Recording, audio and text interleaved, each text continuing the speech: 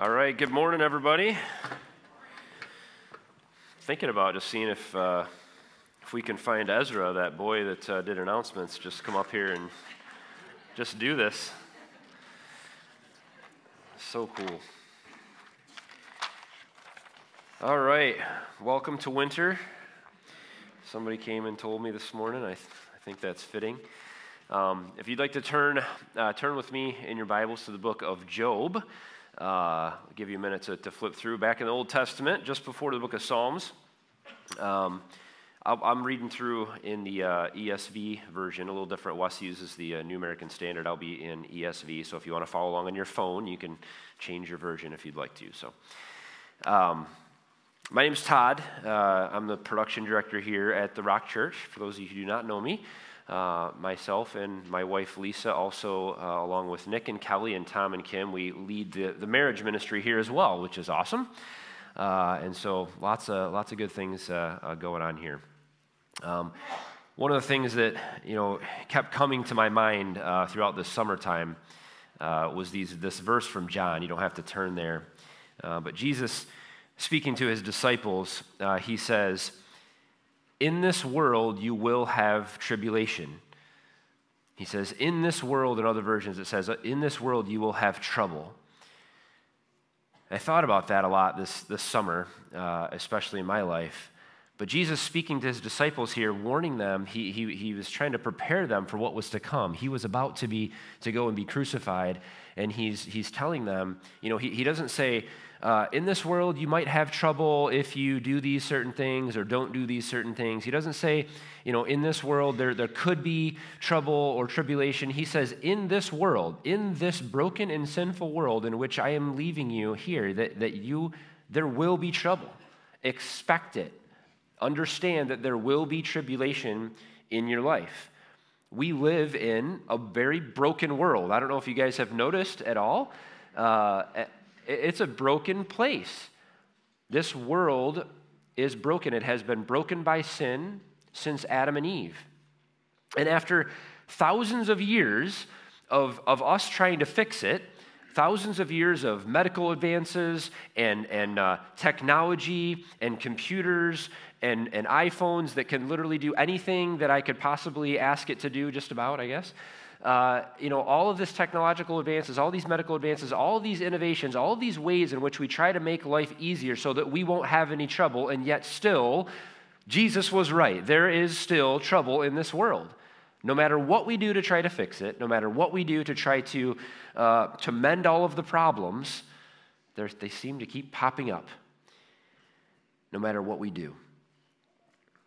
So since we're dealing with this very old problem, I thought it would be fitting to go back to one of the oldest written books in the Bible, if not the oldest, the book of Job. It tells a story of a man who we'll learn a little bit about here. We'll start in Job 1. Just the first couple verses 1 through 3, so let's read them. It says, "There was a man in the land of Uz whose name was Job. And that man was blameless and upright, one who feared God and turned away from evil." So we meet this guy named Job. He sounds like a pretty good dude. He's fearing God. He's following. He's trying to do his best. That doesn't mean that he was perfect or sinless or didn't have any struggle with sin, because we know that we are all have that struggle. Every human being in this world. But it does say that he was blameless and upright. He was trying to follow God in every way of his life. He had a healthy fear and reverence of God in his life. He was a good guy. Verse 2 says, "There were born to him 7 sons and 3 daughters." So he was blessed with a family. He possessed 7,000 sheep and 3,000 camels, 500 yoke of oxen, 500 female donkeys, and very many servants, so that this man was the greatest of all the people in the East. So we meet this guy. He's a good guy. He's trying to follow after God, and he's got a lot of great stuff. He's blessed. Back in that time, you weren't blessed with, dollar bills and gold bars. It was how many people you had working for you and how many animals that you had. That was your wealth, and he was very blessed. He had a lot of great things. Life was going along, as many of us, in many times of our life, We're just kind of trucking along through life. We're going to work. We're taking care of our family. We're trying to follow after God. We're going to church. We're doing this. We're doing that. And then all of a sudden, things happen. Things change. Life throws a curveball at us. This happens to Job as well. We'll skip down a few verses to verse 13.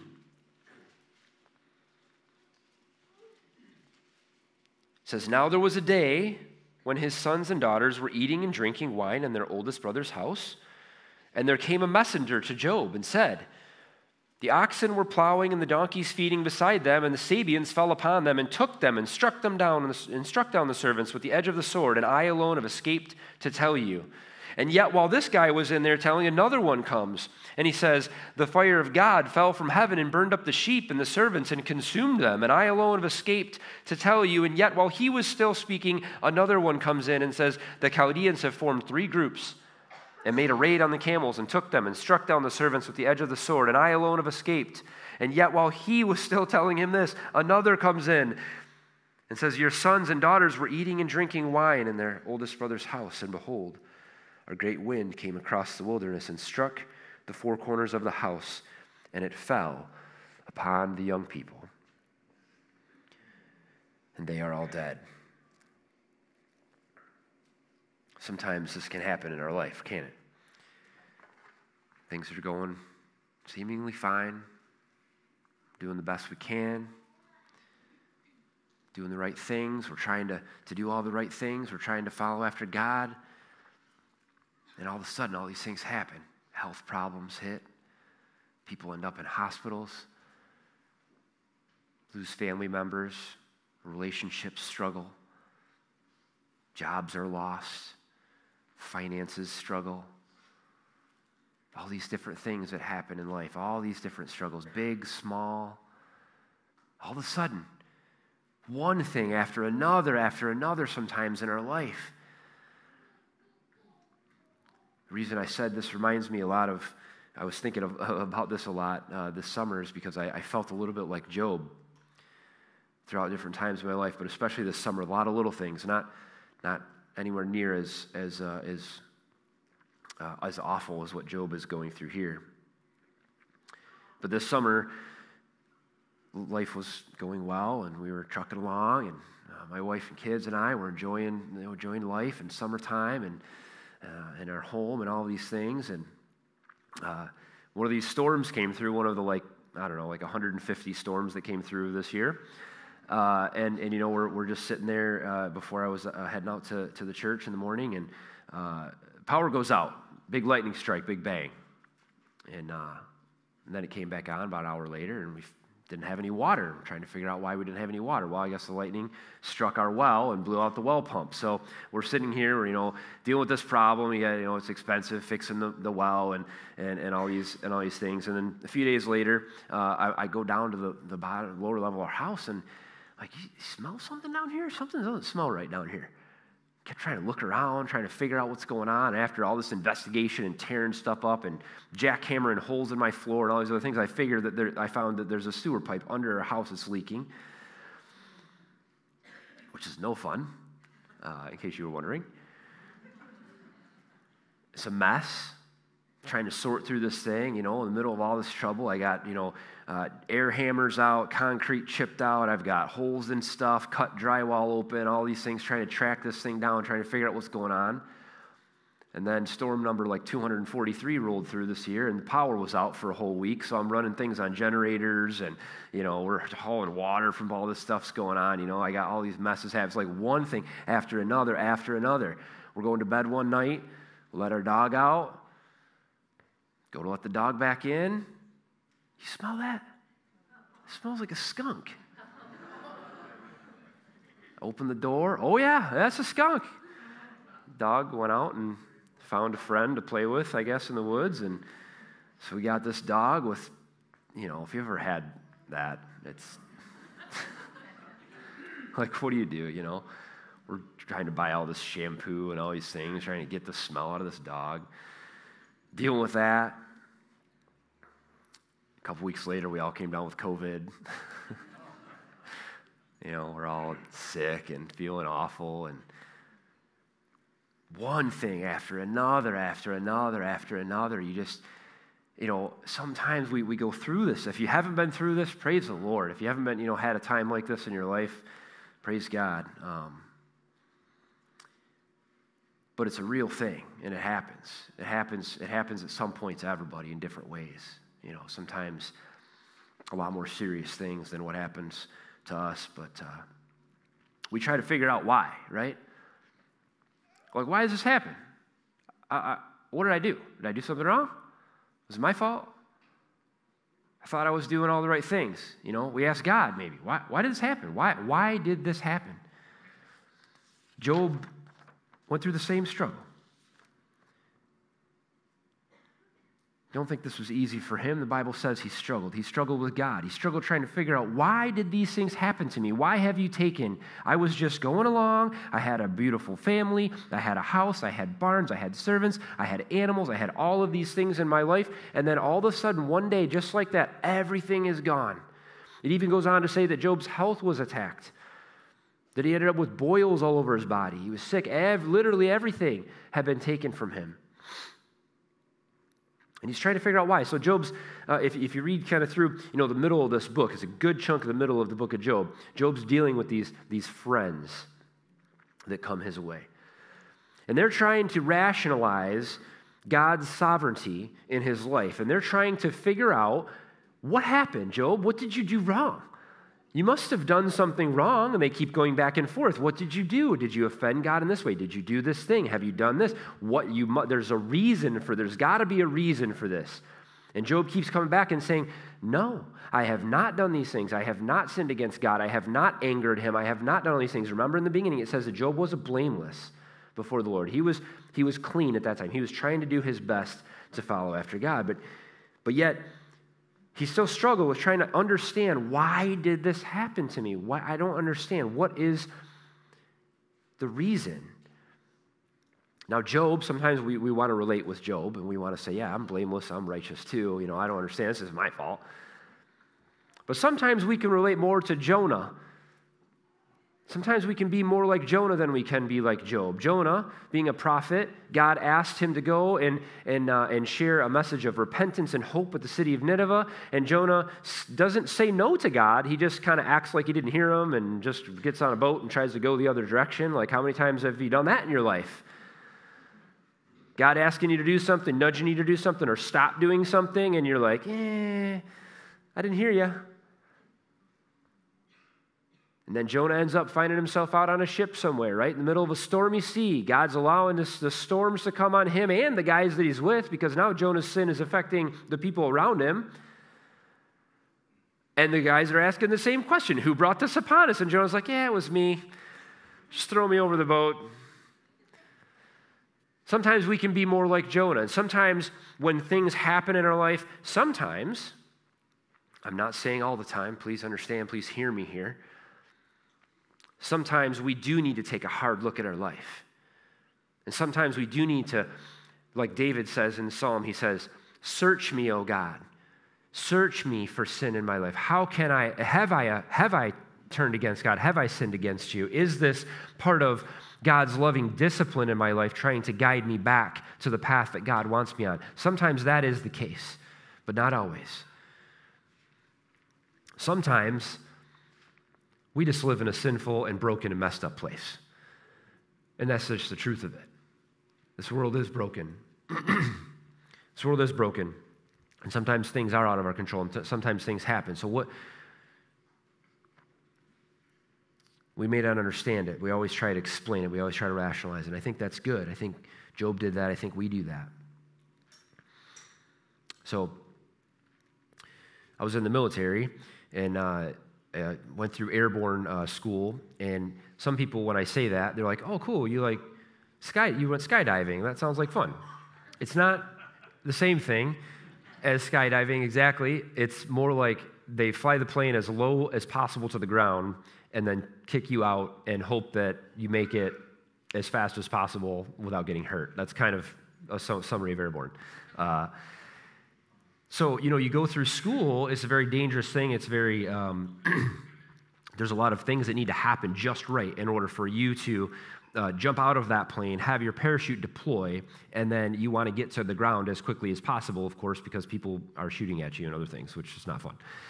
So you learn all of these techniques, and you train, and over and over and over, you learn how to land on the ground. You'd think that people would know how to jump and land on the ground, but they teach you how to do that over again in case you didn't know, and they teach you a special way to do it.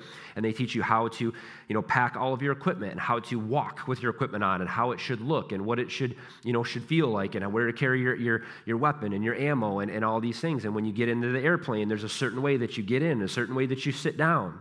And then when the airplane takes off and it gets in the air, and they get to the spot where you're getting ready to jump out, everybody stands up, and everybody hooks up their line, which is attached to their parachute.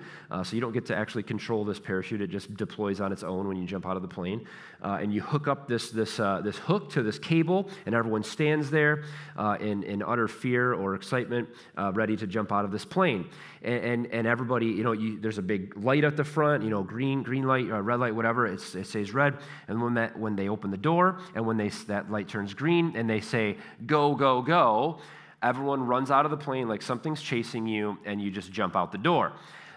Seconds after you jump out the door, your parachute deploys, and you float safely to the ground. At least that's what's supposed to happen. A good friend of mine jumped, training in the Army quite often, quite more than I did. He went through that same process, did all the things, checked all of his gear, got on the plane, go, go, go, go, go, jumped out. Something went wrong. The cord that's attached to that wire in the airplane somehow got wrapped around his arm. He jumped out that plane. It grabbed his arm, and it drug him behind that airplane. It drug him behind that airplane for a long time. They couldn't pull him in, couldn't cut him loose. They actually had to land that airplane with him dragging behind it. They sprayed the stuff out on the runway. They actually have a process for this. He survived. We used to call him Popeye because his arm he had one big muscle, because it actually it really severed the muscle in his arm. Great guy. But sometimes we would ask him afterwards. We talked to him about what happened. What happened? What'd you do? Did you do something wrong? Was it someone else's fault? Whose fault was it? What went wrong? And he would tell us, I did everything I thought I was supposed to do. I followed all the rules. I did, everything that they asked me to do. I kept, checked all my equipment. It wasn't wrapped up. I don't understand. I don't understand why things went wrong. I don't understand where they went wrong. And sometimes we never fully understand. We never fully understand why things happen in our life. We never fully can understand why bad things happen. We never can fully grasp what it is. Job came to this same conclusion. He struggled to understand, why did this happen? Whose fault was this? And he finally cries out to God in chapter 38. He cries out to God and he says, God, please come here and explain to me what caused this to happen in my life.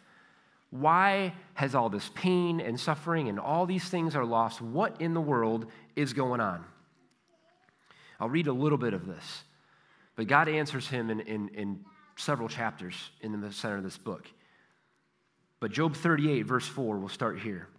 God responds to Job's question and he says, where were you when I laid the foundation of the earth?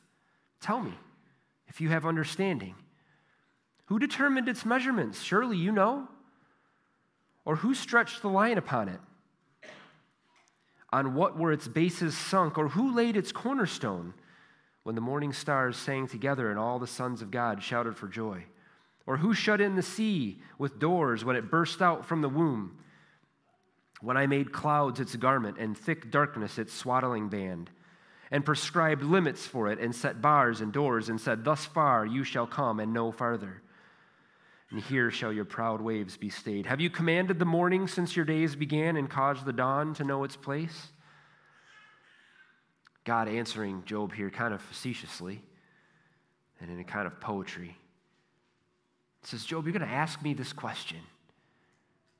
Do you understand how this whole universe works? Do you understand how the earth is held together? Were you there when I created everything and set the stars in the sky and the water on the land and raised the land, and made the land dry ground for us to walk on? Were you there when I created human beings and animals? And do you understand how all that stuff works? And you're going to ask me to explain to you these things. The answer that Job got and what he realized was that God is sovereign over everything in this world. He is greater than everything that may happen in this world. We only see a little glimpse in our lives of what God's plan might be. We only see a little bit. When we go through tribulation, when we go through trouble, when we have hard times, that's all we see. But God has a bigger plan.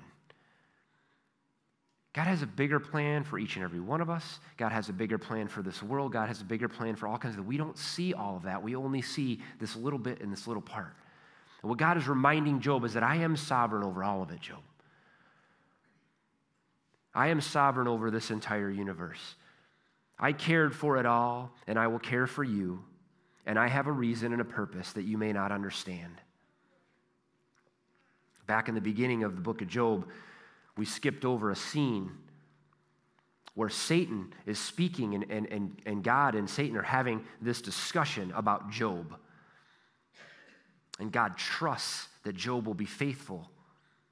And Satan is attacking him, but Job doesn't know this. Job doesn't know that all took place. Job doesn't know that he's being attacked by the enemy. Job doesn't know that God knows and that God has got him. But Job is faithful. Even though he struggled. It says back in Job 2, we'll turn there really quickly, Job 2:9. He has this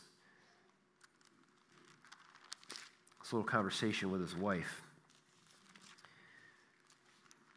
Somebody laughed because they know this. Job 2, verses 9 and 10.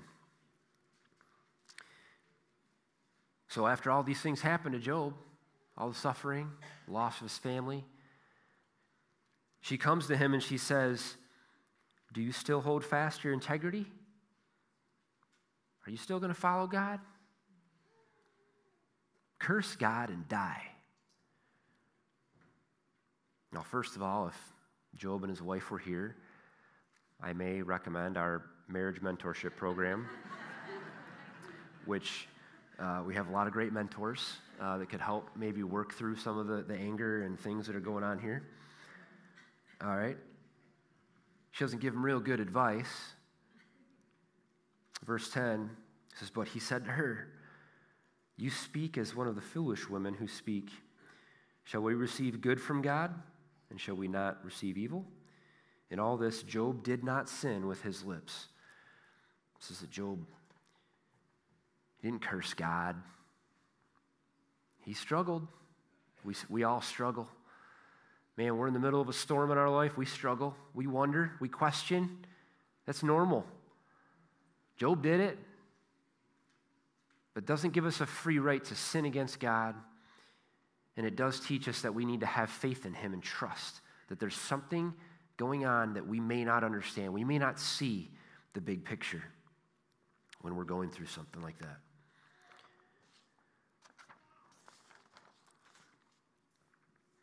Sometimes, I think about what happened to that friend of mine, PFC Locke, his name was. I think about what happened to him. I think about what happens in our life, and sometimes I think, how many people's lives were saved because of what happened to him? How many policies were changed and adjusted? How many people were encouraged to be extra safe and careful? How many things were checked over? How many faults were found in the system that was in place? How many people's lives were saved down the road? How many people were encouraged by the story that he's been through? How is God using his life right now? We don't know. He didn't know. all he saw was something awful happen to him. And sometimes that's all we can focus on is the awful thing right in front of us. Sometimes we got to take a step back and realize that God is sovereign over everything. And then we have to have faith, and we have to trust in him. Romans 5.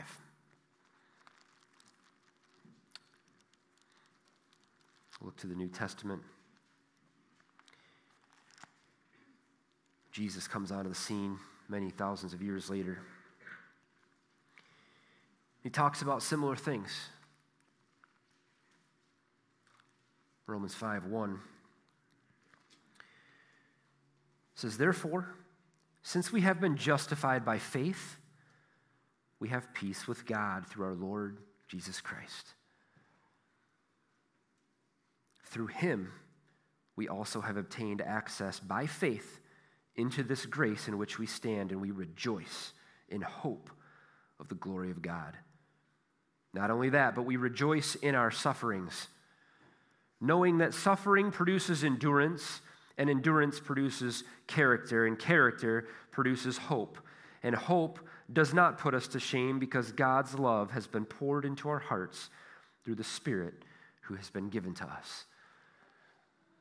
Because of the faith that we put in God, because of the faith that we put in Jesus Christ, when we go through tribulation, when we go through trouble in our life, we can step back and we can trust that God is using this for a greater purpose, that God is going to help us to endure and train us. And maybe sometimes we're being refined through a trial, because it's not really about the trial, it's about how we handle the trial. It's about what we do in the trial. How are we acting in the trial? How are we handling what God or sometimes the enemy is throwing at our life?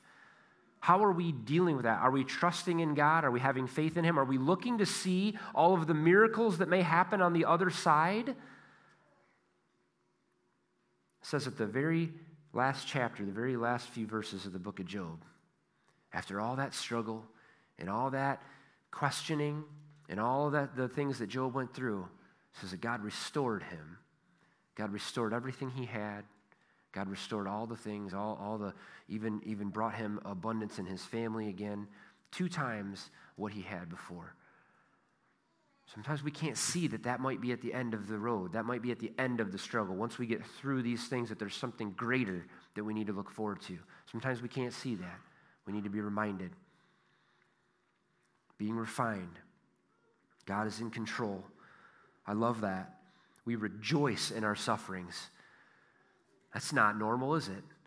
That's the last thing that I want to do when I'm suffering is rejoice. But because of what Jesus Christ has done in our lives, because of the faith that we have in him, we can look different when things go wrong in this world. And that speaks louder to the world. That speaks louder to a broken world than almost anything we can do.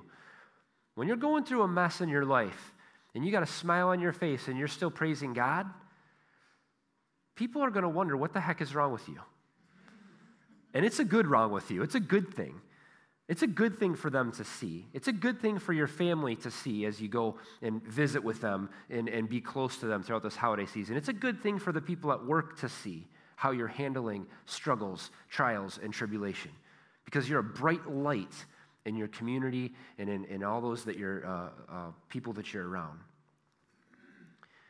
I read part of that verse from John at the beginning. Let's flip there really quick as we finish out here. It's in the book of John. John 16. John 16:33. Jesus is speaking to his disciples. He's warning them about the trouble that they will face. He says, "I have said these things to you that in me you may have peace. Because in this world you will have tribulation. But take heart. I have overcome the world." Jesus has already won. The Bible says that when we believe upon the cross, when we believe upon what Jesus Christ has done, that when we understand the sin that is in all men, the sin that separates us from a righteous and holy and almighty God. And we look to the cross, and we look to what Jesus Christ did for us, that he died to pay that price once and for all, so that we may be set free from truly being under the curse of this world. We defeat it. We're set free from the sin of this world. We have an eternal hope in Jesus Christ. We have something greater to look forward to at the end, to spend eternity with God. That is what Jesus Christ offers us. And we start to look at it through that lens. Whatever trial you might be going through right now, whatever struggle you might be going through right now, whatever thing is falling down around you, one after another may be going on right now in your life, you can look to the cross of Jesus Christ and find hope. Nothing in this world can defeat us when we put our faith in Jesus. As the band comes up, I just want to take a few minutes and just reflect on what that might mean in your life. What does that look like to you? What struggle are you going through? Maybe you're not going through something right now. Praise God. Maybe tomorrow you will be. Maybe you got a friend or a family member that's going through something right now. Maybe they're facing the tribulation, the trials in this world. Maybe they need hope. It's hard enough for somebody who believes in Jesus Christ, who has that hope. It's hard enough for us sometimes, isn't it, to go through hard times and look to God and say, thanks. It's hard. If you're sitting in here today or you're listening online and you don't have that hope in your life, you don't understand what Jesus Christ has done for you, or you haven't truly put your faith in him for eternal hope, something that doesn't fade, something that doesn't fall down, something that doesn't go away. Maybe you're out there putting your hope in other things. Maybe it's money and relationships, jobs. Maybe it's busyness. Maybe you're putting your faith in things. Maybe you're chasing after what's going to fill this gap in my life. What's going to fill this hole? I'm missing something.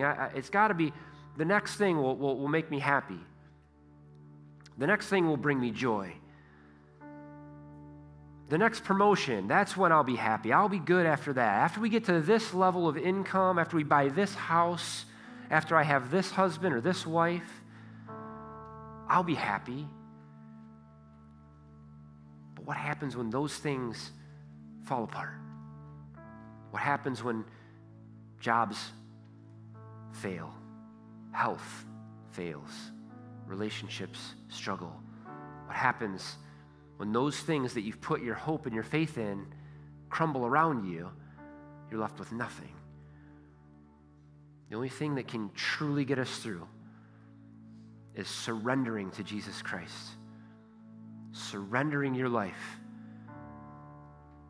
once and for all, giving it over to him and saying, God, I'm done chasing this world. I'm done chasing the things of this world. Lord, I want to chase you now.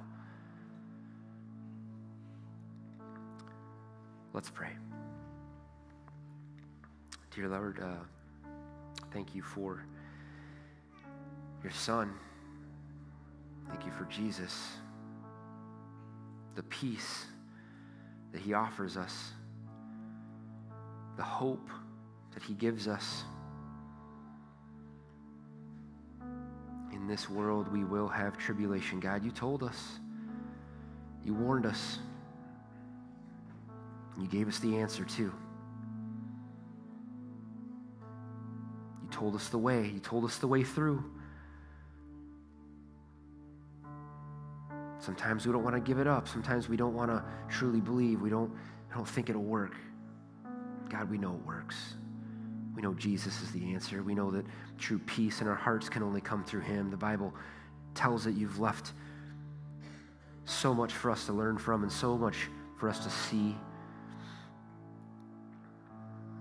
God, I ask that you stir in each of our hearts, Lord, whatever way it needs to be stirred. That you draw us closer to you right now in a struggle in our life. That you draw us closer to you, Lord, maybe for the first time. And you bring about a real change in our life once and for all. And then when the waves hit, when the storms come, we will stand firmly upon the rock of your salvation. And we will be set free from the pain and the suffering. God, I ask that you bless us, that you guide us, and that you draw close to us. In Jesus' name we pray. Amen.